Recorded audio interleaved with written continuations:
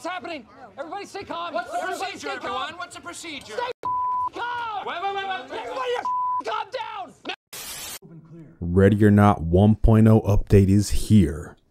Just when I was starting to lose hope in Ready or Not, they announced the big 1.0 update with all the new features, and boy, let me tell you, it's good. Now, some of the big features are, are the new gameplay modes. You have a commander mode, which is basically, from my understanding, like a campaign mode in single player.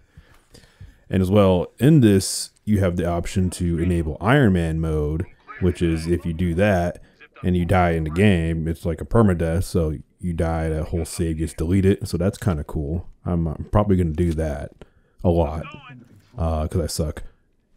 And then there's a stress system in the game for your team. You have to manage your team's stress levels.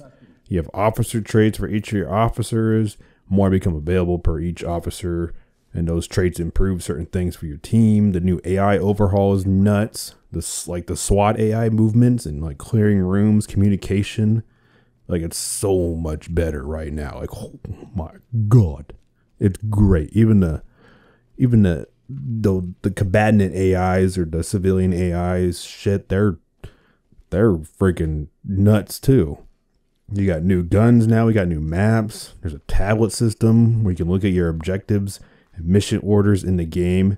It's a pretty cool feature. I like that. And like, there's a lot in this update, and it's really good. I'm not going to go over all the details, as the patch notes are available for you to read on your own time. But like, I'm just saying, like, this update is amazing, and I just wanted to put a short video out on how great it is, and you should check it out because it's nuts. It's good.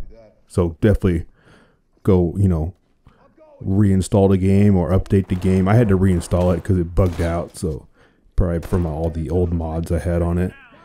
But anyways, it's good. Don't forget also to like, subscribe, and leave a comment below. Thanks for watching. Fucking like and subscribe.